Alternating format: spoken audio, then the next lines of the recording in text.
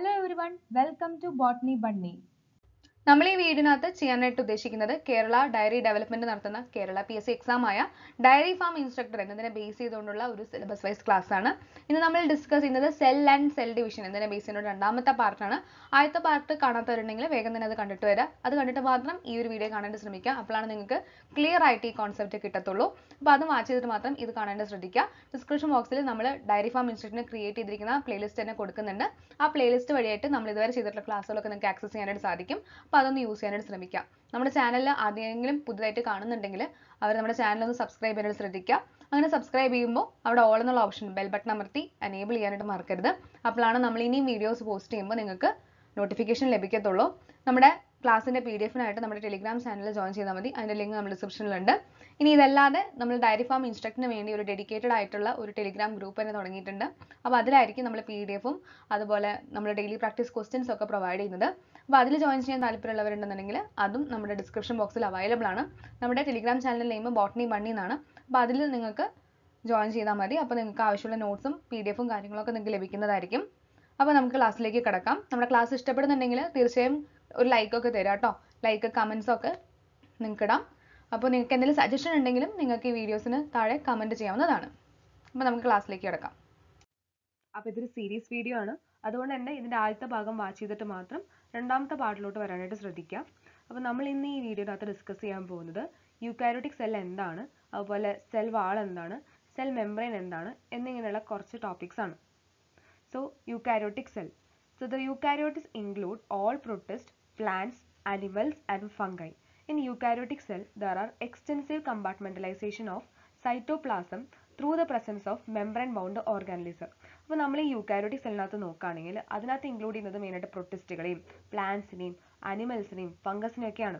അപ്പോൾ ഈ യൂക്കാരിയോട്ടിക് സെല്ലിനകത്ത് നമുക്ക് കുറേ കമ്പാർട്ട്മെൻറ്റ് കാണാം. ഇവിടെ ഈ പിക്ചറിനകത്ത് നോക്കുകയാണെങ്കിൽ കുറേ കമ്പാർട്ട്മെൻറ്റ്സ് ആയിട്ട് നമുക്ക് സൈറ്റോപ്ലാസ്മിനകത്ത് കുറേ അധികം ഓർഗാനലീസിനകത്ത് കാണാനായിട്ട് പറ്റും. ഈ ഓർഗാനലീസ് എല്ലാം മെംബ്രെയിൻ ബൗണ്ടഡ് ആയിട്ടാണ് നമുക്ക് കാണാനായിട്ട് സാധിക്കുന്നത്. അപ്പോൾ യൂക്കാരിയോട്ടിക് സെല്ലിനകത്ത് നമ്മൾ നോക്കുകയാണെങ്കിൽ ന്യൂക്ലിയസ് നമുക്കിവിടെ കാണാനായിട്ട് സാധിക്കും. അതിനൊരു എൻവലപ്പ് ഉണ്ട്. അതിനെയാണ് നമ്മൾ ന്യൂക്ലിയർ എൻവലപ്പ് എന്ന് പറഞ്ഞ് വിളിക്കുന്നത്. ഈ യൂക്കാരിയോട്ടിക് സെല്ലിനകത്ത് ഇതല്ലാതെ ഒരു വെറൈറ്റി ഓഫ് കോംപ്ലക്സ് ആയിട്ടുള്ള ലോക്കോമോട്ടറി അതുപോലെ സൈറ്റോസ്കെലറ്റൽ സ്ട്രക്ചേഴ്സും നമുക്ക് കാണാനായിട്ട് സാധിക്കും. ലോക്കോമോഷൻ എന്തിനാണ്? മൂവ്മെന്റിന് വേണ്ടിയിട്ടാണ് അല്ലേ. സൈറ്റോസ്കെലറ്റൻ എന്ന് പറയുന്നത് സെല്ലിന്റെ സ്കെൽട്ടൻ ആണ്. അങ്ങനെയുള്ള സ്ട്രക്ചേഴ്സ് ഒക്കെ നമ്മുടെ ഈ യൂക്കാരിയോട്ടിക് സെല്ലിനകത്ത് പൊതുവെ കാണാനായിട്ട് സാധിക്കും. Genetic material is organised in to chromosome. നമുക്കറിയാം അല്ലേ, നമുക്ക് ഓരോരുത്തർക്കും ഓരോ ജനറ്റിക് മെറ്റീരിയൽ ഉണ്ട്, DNA, RNA ഇങ്ങനെയൊക്കെ. അപ്പോൾ ഈ ജനറ്റിക് മെറ്റീരിയലിനകത്ത് നമ്മൾ ഈ ജനറ്റിക് മെറ്റീരിയലിനെ പൊതുവെ ഇവിടെ ഓർഗനൈസ് ചെയ്തിരിക്കുന്നത് ക്രോമസോം എന്ന് പറയുന്ന സ്ട്രക്ചറിനകത്താണ്. അപ്പോൾ എല്ലാ യൂക്കാരിയോട്ടിക് സെല്ലും എന്ന് പറയുന്നത് ഐഡന്റിക്കലും അല്ല. യൂക്കാരിയോട്ടിക് സെല്ലിനെ പറ്റി പഠിക്കുമ്പോൾ പ്ലാന്റ് സെൽ എന്താണ്, അനിമൽ സെൽ എന്താണെന്ന് ഡിഫറൻഷിയേറ്റ് ചെയ്യേണ്ടത് നമുക്ക് അത്യാവശ്യമാണ്. അപ്പോൾ ഇവിടെ നമ്മുടെ ഡയഗ്രാമിനകത്ത് നല്ല എവിഡൻ്റ് ആയിട്ട് നമുക്ക് കാണാൻ സാധിക്കും. പ്ലാന്റ് സെല്ലിനകത്ത് സെൽ വാൾ പ്രസന്റ് ആണ്. അതുപോലെ വാക്യൂള് നമുക്ക് പ്ലാന്റ് സെല്ലിനകത്താണ് കാണുന്നത്. ക്ലോറോപ്ലാസ്റ്റ് എന്ന് പറയുന്ന സ്ട്രക്ചറും പ്ലാന്റ് സെല്ലിനകത്ത് കാണുന്ന ഇൻ പെർട്ടിക്കുലർ പ്ലാന്റ് സെല്ലിനകത്ത് മാത്രം കാണുന്ന ഒന്നാണ്. അതേസമയം നമ്മുടെ അനിമൽ സെല്ലിനകത്ത് നോക്കുകയാണെങ്കിൽ സെൻട്രിയോൾ എന്ന് പറയുന്ന ഒരു സ്ട്രക്ചറാണ് അനിമൽ സെല്ലിനകത്ത് പെർട്ടിക്കുലർ ആയിട്ടും കാണാനായിട്ട് സാധിക്കുന്നത്. മറ്റുള്ള എല്ലാ organism like nucleus, endoplasmic reticulum, ribosomes, Golgi apparatus, plasma membrane, cytoplasm ഇതൊക്കെ നമുക്ക് പ്ലാന്റ് സെല്ലിനകത്തും അതേപോലെ തന്നെ അനിമൽ സെല്ലിനകത്തും ഒരേപോലെ കാണാൻ പറ്റുന്ന ചില ഓർഗാനിലീസ് ആണ്. പ്ലാന്റ് സെല്ലിനെയും അതുപോലെ തന്നെ അനിമൽ സെല്ലിനെയും ഡിഫറൻഷിയേറ്റ് ചെയ്ത് നോക്കുകയാണെങ്കിൽ പ്ലാന്റ് സെൽ എപ്പോഴും റിജിഡ് ആയിട്ടുള്ള ഒരു സെൽ വാൾ കൊണ്ട് സറൗണ്ടഡ് ആയിട്ട് നമുക്ക് കാണാനായിട്ട് സാധിക്കും. അതേസമയം അനിമൽ സെല്ലിനകത്ത് ഈ പറയുന്ന സെൽ വാൾ പ്രസന്റ് അല്ല. അതേപോലെ പ്ലാന്റ് സെല്ലിനകത്ത് ലാർജ് ആയിട്ടാണ് നമുക്ക് വാക്യൂൾ കാണാനായിട്ട് സാധിക്കുന്നത്.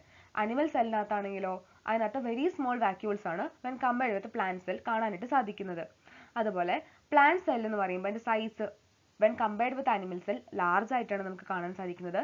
അതുപോലെ പ്ലാന്റ് സെല്ലിനകത്ത് പ്ലാസ്റ്റിഡ് എന്ന് പറയുന്ന സ്ട്രക്ചേഴ്സ് നമുക്ക് കാണാൻ സാധിക്കും. അതേസമയം അനിമൽ സെല്ലിനകത്ത് ഈ പറയുന്ന പ്ലാസ്റ്റിഡ്സ് ആബ്സെന്റ് ആണ്. സെൻട്രോസോംസ് പ്ലാന്റ് സെല്ലിനകത്ത് ആബ്സെന്റ് ആണ്. അനിമൽ സെൽസിന് എന്തുണ്ട്? സെൻട്രോസോംസ് പ്രസന്റ് ആയിട്ട് നമുക്ക് കാണാനായിട്ട് സാധിക്കും. പ്ലാന്റ് സെല്ലിന് സീലിയ എന്ന് പറയുന്ന സ്ട്രക്ചർ നമുക്കില്ല. സീലിയ പൊതുവെ ലോക്കോമോഷനൊക്കെ വേണ്ടിയിട്ടാണ്. അനിമൽ സെല്ലിനകത്ത് പക്ഷേ സീലിയ പ്രസന്റ് ആയിട്ട് കാണാനായിട്ട് സാധിക്കും. ഇനി ലൈസോസോംസ് എന്ന് പറയുന്നത് പ്ലാന്റ് സെല്ലിനകത്ത് വളരെ റെയർ ആയിട്ടാണ് കാണാൻ സാധിക്കുന്നത്. അതേസമയം നമ്മുടെ അനിമൽ സെല്ലിനകത്ത് ലൈസോസോംസ് പ്രസന്റ് ആയിട്ടാണ് നമുക്ക് കാണാനായിട്ട് സാധിക്കുന്നത്. Cell membrane detail structure of membrane study ചെയ്യുന്നത് ഇലക്ട്രോൺ മൈക്രോസ്കോപ്പിന്റെ ഇൻവെൻഷന് ശേഷമാണ്. അതായത് 1950s ശേഷമാണ് ഡീറ്റെയിൽ ആയിട്ടുള്ള സെൽ മെംബ്രെയിൻ സ്ട്രക്ചേഴ്സ് പഠിക്കുന്നത്. അതേസമയം കെമിക്കൽ സ്റ്റഡീസ് നടന്നിരുന്നു ഹ്യൂമൻ റെഡ് ബ്ലഡ് സെൽസിനകത്ത്. അതുവഴി സയന്റിസ്റ്റുകൾ പോസിബിൾ ആയിട്ടുള്ള ഒരു പ്ലാസ്മ മെംബ്രെയിൻ സ്ട്രക്ചർ ഡിഡ്യൂസ് ചെയ്തിട്ടുണ്ട്. അപ്പോൾ ഈ സ്റ്റഡീസ് ഒക്കെ വഴിയായിട്ടാണ് സെൽ മെംബ്രെയിൻ പൊതുവെ ലിപ്പിഡ്സും പ്രോട്ടീൻസും വെച്ചിട്ടാണ് കമ്പോസ് ചെയ്യപ്പെട്ടിരിക്കുന്നതെന്ന് പഠിച്ചത്. അപ്പോൾ മേജറായിട്ട് ഏത് ലിപ്പിഡാണ് നമ്മുടെ സെൽ മെംബ്രെയിനകത്ത് അല്ലെങ്കിൽ പ്ലാസ്മ മെംബ്രെയിനകത്ത് കാണുന്നതെന്ന് ചോദിച്ചു കഴിഞ്ഞാൽ അത് ഫോസ്ഫോലിപ്പിഡാണ്. അതിന് ഈ ഫോസ്ഫോലിപ്പിഡിനെ നമ്മൾ അറേഞ്ച് ചെയ്തിരിക്കുന്നത് ബൈലെയർ ആയിട്ടാണ്. ബൈലെയർ എന്ന് വെച്ചാൽ എന്താ, 2 ലെയർ ആയിട്ടാണ് ഫോസ്ഫോലിപ്പിഡിന്റെ അറേഞ്ച്മെന്റ് വരുന്നത്. ഇപ്പോൾ ഈ ലിപ്പിഡ് എന്ന് പറയുന്നത് മെംബ്രെയിനിന്റെ പോളാർ ഹെഡ് ഔട്ട്സൈഡിലേക്ക് നിൽക്കുന്ന പോലെയും ഹൈഡ്രോഫോബിക് ആയിട്ടുള്ള ടെയിൽസ് ഉള്ളിലേക്ക് നിൽക്കുന്ന പോലെയും ആയിട്ടാണ് നമുക്ക് കാണാൻ സാധിക്കുന്നത്. ഹൈഡ്രോഫോബിക് എന്ന് വെച്ചാൽ എന്താണ്, വാട്ടർ ഹേറ്റിംഗ് ആയിട്ടുള്ള ആൾക്കാരാണ്. പോളാർ എന്ന് വെച്ചാൽ എന്താണ്, അവർക്ക് ഒരു ഇലക്ട്രിക്കൽ പോൾസ് ഒക്കെ കാണാനായിട്ട് സാധിക്കും. നോൺ പോളാറിന് ഈ പറയുന്ന ഇലക്ട്രിക്കൽ പോൾസ് നമുക്കില്ല.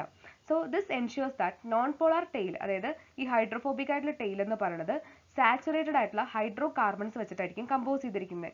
ഈ സാച്ചുറേറ്റഡ് ഹൈഡ്രോ കാർബൺസ് വെച്ച് കമ്പോസ് ചെയ്യപ്പെട്ട നോൺ പോളാർ ആയിട്ടുള്ള ടെയിൽ എന്ന് പറയുന്നത് അക്വസ് ആയിട്ടുള്ള എൻവയോൺമെന്റ്, അതായത് നമ്മൾ പറഞ്ഞല്ലേ ഹൈഡ്രോഫോബിക് എന്ന് വെച്ചാൽ എന്താണ്, വാട്ടർ ഹേറ്റിംഗ് ആണ്. അതുകൊണ്ട് തന്നെ ഇവരെ അക്വസ് എൻവയോൺമെന്റ് പ്രൊട്ടക്ട് ചെയ്യുന്ന പോലെ അതിന് നമുക്ക് എപ്പോഴും എങ്ങനെ കാണാൻ സാധിക്കുന്നത്, ഉള്ളിലോട്ടായിട്ടാണ്, ഇന്നർ പാർട്ടിലേക്കാണ് നമുക്ക് പൊതുവെ കാണാനായിട്ട് സാധിക്കുന്നത്. ഈ പിക്ചറിനകത്ത് നമുക്ക് നോക്കിയാൽ എവിഡന്റ് ആയിട്ട് നമുക്ക് കാണാൻ സാധിക്കും ഹൈഡ്രോഫോബിക് ആയിട്ടുള്ള ടെയിൽസ് ഉള്ളിലോട്ടായിട്ടാണ് നമുക്ക് കാണാനായിട്ട് സാധിക്കുന്നത്. സോ ഇൻ അഡീഷൻ ഈ ഫോസ്ഫോലിപ്പിഡ് അല്ലാതെ കൊളസ്ട്രോളും കൂടെ നമുക്ക് ഈ പറയുന്ന പ്ലാസ്മ മെംബ്രെയിനകത്ത് കാണാനായിട്ട് സാധിക്കുന്നുണ്ട്. ഇവിടെ നമ്മൾ ഈ പിക്ചറിനകത്ത് നോക്കുകയാണെങ്കിൽ ഫോസ്ഫോലിപ്പിഡ് ബൈലെയർ നമുക്ക് കാണാനായിട്ട് സാധിക്കുന്നുണ്ട് അല്ലേ.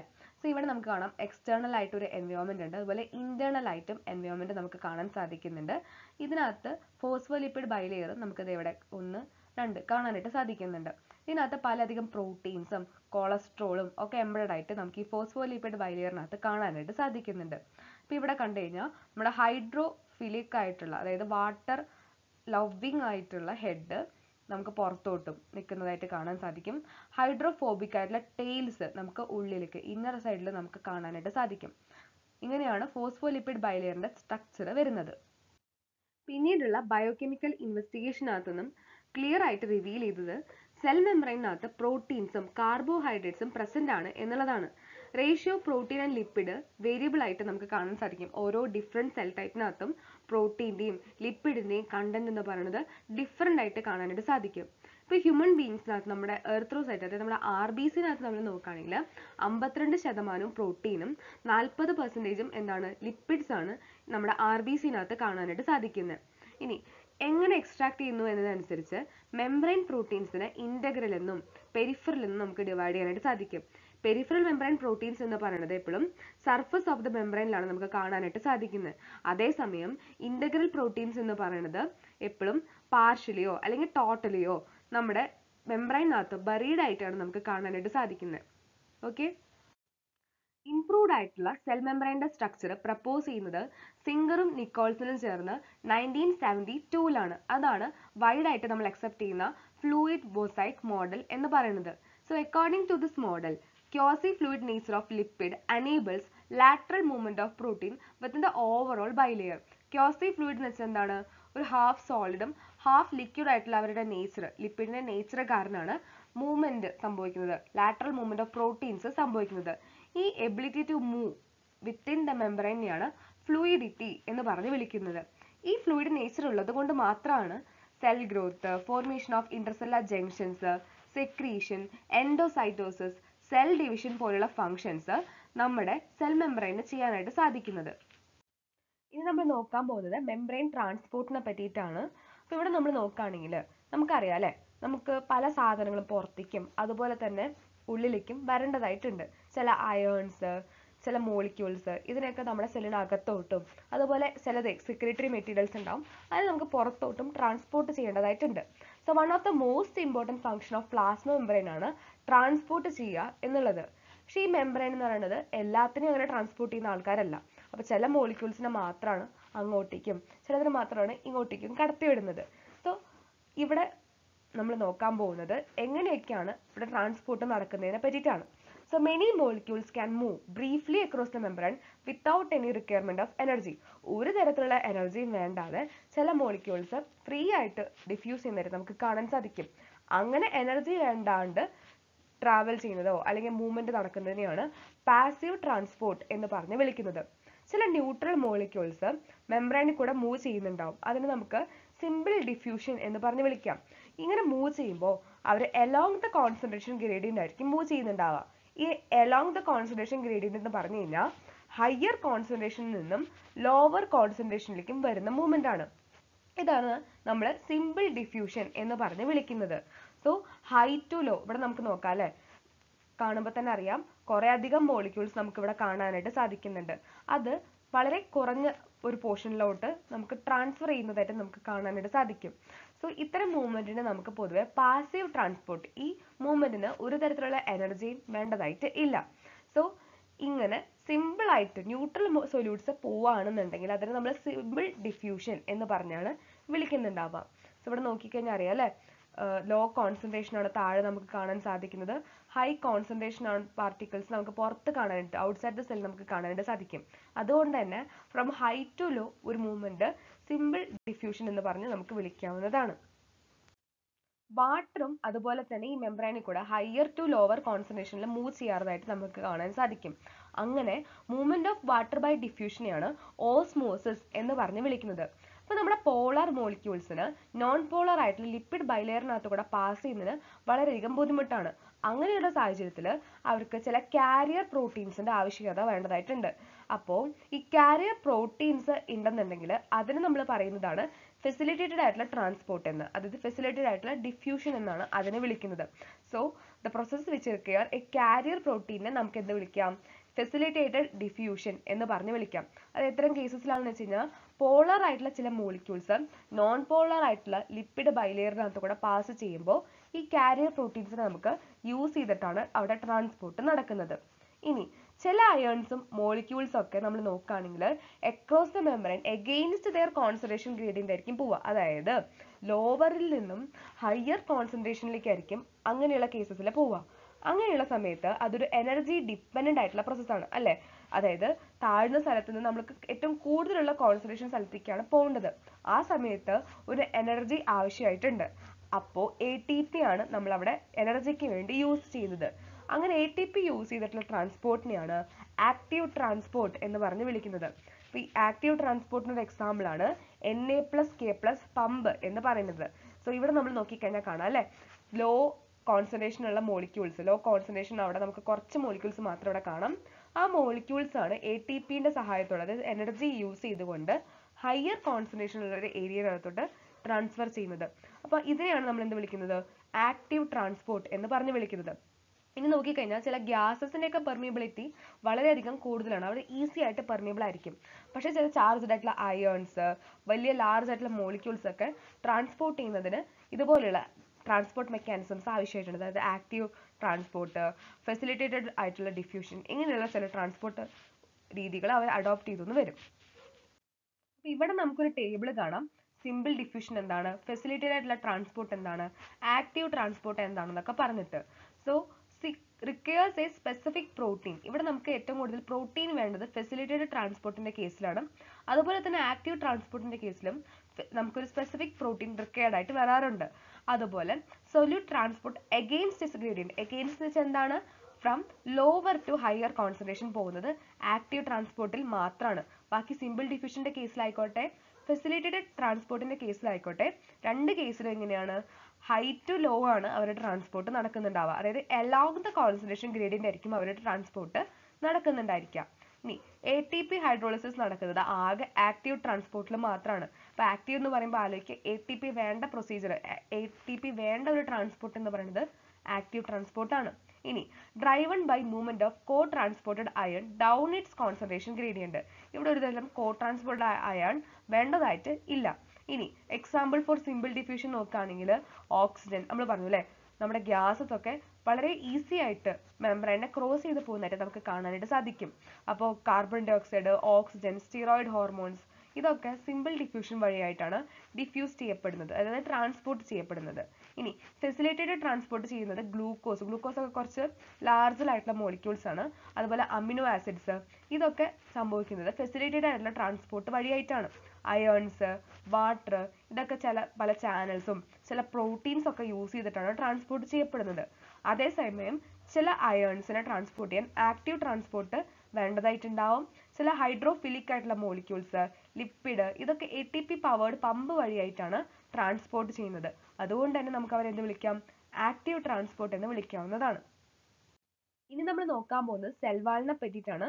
നമുക്കറിയാം അല്ലെ, സെൽ വാൾ നമുക്ക് ഇവിടെ കാണുന്നത് പ്ലാന്റ് സെല്ലിനകത്താണ് നമുക്ക് പൊതുവെ കാണാൻ സാധിക്കുന്നത്. സെൽ വാൾ എന്ന് പറയുന്നത് നോൺ ലിവിങ് ആയിട്ടുള്ള ഒരു റിജിഡ് സ്ട്രക്ചർ ആണ്. Outer covering of plasma membrane ആണ് ഈ പറയുന്ന സെൽ വാൾ എന്ന് പറയുന്നത്. ഫംഗസിലായിക്കോട്ടെ പ്ലാന്റ്സിനകത്തായിക്കോട്ടെ ഈ പറയുന്ന സെൽ വാൾ നമുക്ക് കാണാനായിട്ട് സാധിക്കും. സെൽ വാൾ പൊതുവെ എന്തിനാണ്? നമുക്ക് ഷേപ്പ് തരാൻ വേണ്ടിയിട്ട് അല്ലെ, സെല്ലിന് ഒരു ഷേപ്പ് തരാൻ, സെല്ലിനെ പ്രൊട്ടക്ട് ചെയ്യാൻ, സെൽ ടു സെൽ ഇന്ററാക്ഷനിൽ നിന്നും മെക്കാനിക്കൽ ആയിട്ടുള്ള ഡാമേജിൽ നിന്നും ഇൻഫെക്ഷൻസ് അതിനകത്തു നിന്നൊക്കെ നമ്മുടെ സെല്ലിനെ പ്രൊട്ടക്ട് ചെയ്യുന്നതിന് ഈ സെൽ വാൾ ഹെൽപ്പ് ചെയ്യുന്നുണ്ട്. അതുകൊണ്ട് തന്നെ ഇതൊരു ബാരിയർ ആയിട്ട് അൺഡിസൈറബിൾ ആയിട്ടുള്ള മാക്രോമോളിക്യൂൾസ് വരാതിരിക്കാനുള്ള ഒരു ബാരിയർ ആയിട്ട് സെൽ വാൾ ആക്ട് ചെയ്യുന്നുണ്ട്. ആൽഗയെ നോക്കിക്കഴിഞ്ഞാൽ ആൽഗയ്ക്ക് സെൽ വാൾ ഉണ്ട്. ഈ സെൽ വാൾ ഉണ്ടാക്കിയിരിക്കുന്നത് cellulose, ഗാലക്ടാൻസ്, മാനാൻസ്, minerals like calcium carbonate ഒക്കെ വെച്ചിട്ടാണ്. വൈൽ ഇൻ അതർ പ്ലാന്റ്സ് നമ്മൾ നോക്കുകയാണെങ്കിൽ സെല്ലുലോസ്, ഹെമി സെല്ലുലോസ്, പെക്റ്റിൻസ്, പ്രോട്ടീൻസ് ഇതൊക്കെ വെച്ചിട്ടാണ് പ്ലാന്റ്സിനകത്ത് കമ്പോസ്റ്റ് ചെയ്തിട്ടുണ്ടാവാം. ഓക്കെ, അപ്പൊ സെൽ വാൾ എന്തിനാണ്? പൊതുവെ സപ്പോർട്ട് തരാൻ വേണ്ടിയിട്ടും റിജിഡിറ്റി ഒക്കെ തരാൻ വേണ്ടിയിട്ടാണ് സെല്ലിനകത്ത് നമുക്ക് പൊതുവെ സെൽ വാൾ കാണാനായിട്ട് സാധിക്കുന്നത്. സെൽ വാൾ ഓഫ് യങ് പ്ലാന്റ്സിൽ നമ്മൾ നോക്കുകയാണെങ്കിൽ അവിടെ നമുക്ക് പ്രൈമറി വാളാണ് നമുക്ക് കാണാനായിട്ട് സാധിക്കുന്നത്. ഈ പ്രൈമറി വാൾ എന്ന് പറയുന്നത് ഗ്രോത്തിന് വളരെയധികം കേപ്പബിൾ ആയിരിക്കും. അത് പോകെ എന്താവും? സെല്ല് മെച്ചർ ആവും തോറും അതിന്റെ ആ ഗ്രോത്ത് കേപ്പബിലിറ്റി കമ്മിയാവുന്നതായിട്ട് നമുക്ക് കാണാൻ സാധിക്കും. അങ്ങനെ പിന്നീട് സെക്കൻഡറി സെൽ വാൾ ഫോർമേഷൻസ് നടക്കുന്നതായിട്ട് നമുക്ക് കാണാൻ സാധിക്കും. ഇനി മിഡിൽ ലാമെല്ല എന്ന് പറയുന്നത് കാൽഷ്യം പെക്റ്റേറ്റ് കൊണ്ടാണ് ഉണ്ടാക്കിയിട്ടുണ്ടാവുക. ഈ മിഡിൽ ലാമെല്ലയാണ് നമ്മുടെ പല നൈബറിംഗ് സെൽസിനെ തമ്മിൽ കണക്ട് ചെയ്യുന്ന ഒരു ഗ്ലൂ പോലെ ആക്ട് ചെയ്യുന്നത് ഈ പറയുന്ന മിഡിൽ ലാമെല്ലയാണ്. ഇവിടെ നമുക്ക് കാണാം അല്ലെ, മിഡിൽ ലാമെല്ലയൊക്കെ നമുക്കിവിടെ കാണാൻ സാധിക്കും. ഇനി സെൽ വാളും അതുപോലെ മിഡിൽ ലാമെല്ലയും നമുക്ക് ട്രാവേഴ്സ് ചെയ്യുന്നതായിട്ട് നമുക്ക് കാണാം. പ്ലാസ്മോഡെസ്മാറ്റാസ് വഴി ട്രാവേഴ്സ് ചെയ്യുന്നതായിട്ട് നമുക്ക് കാണാനായിട്ട് സാധിക്കുന്നുണ്ട്. ഈ പ്ലാസ്മോഡെസ്മാറ്റ എന്ന് പറയുന്നതാണ് സൈറ്റോപ്ലാസംസ് തമ്മിൽ നൈബറിംഗ് സെൽസിന്റെ ഇവിടെ ഒരു സൈറ്റോപ്ലാസം നമുക്ക് കാണാൻ സാധിക്കും. അതുപോലെ ഈ സെല്ലിന്റെ സൈറ്റോപ്ലാസം തമ്മിൽ കണക്ട് ചെയ്യുന്നത് എന്താണ്? ഈ പ്ലാസ്മോഡെസ്മാറ്റ എന്ന് പറയുന്ന സ്ട്രക്ചേഴ്സ് ആണ്. അപ്പൊ ഈ വീഡിയോനകത്ത് നമ്മൾ സെൽ വാൾ എന്താണ്, സെൽ മെംബ്രെയിൻ എന്താണ്, യൂക്കാരിയോട്ടിക് സെൽ എന്താണ്, പ്ലാന്റ് സെല്ല്, അനിമൽ സെല്ല് ഇതിനെ പറ്റിയൊക്കെ ഡിസ്കസ് ചെയ്തു അല്ലെ. അപ്പൊ നമ്മൾ അടുത്ത വീഡിയോനകത്ത് സെൽ ഓർഗാനൈസ് എന്താണെന്നൊക്കെ ഡിസ്കസ് ചെയ്യുന്നതായിരിക്കും. അപ്പോൾ വീഡിയോ ഇഷ്ടപ്പെട്ടിട്ടുണ്ടെങ്കിൽ ലൈക്ക് ചെയ്യുക, ഷെയർ ചെയ്യുക, സബ്സ്ക്രൈബ് ചെയ്യുക. ബെൽ ബട്ടൺ അമർത്തുമ്പോൾ ഓൾ എന്നുള്ള ഓപ്ഷൻ എനേബിൾ ചെയ്യാൻ മറക്കരുത്. നിങ്ങൾക്ക് എന്തെങ്കിലും സജഷൻസ് ഉണ്ടെങ്കിൽ കമന്റ് സെക്ഷനിൽ ഒന്ന് കമന്റ് ചെയ്യാനും മറക്കരുത്. താങ്ക്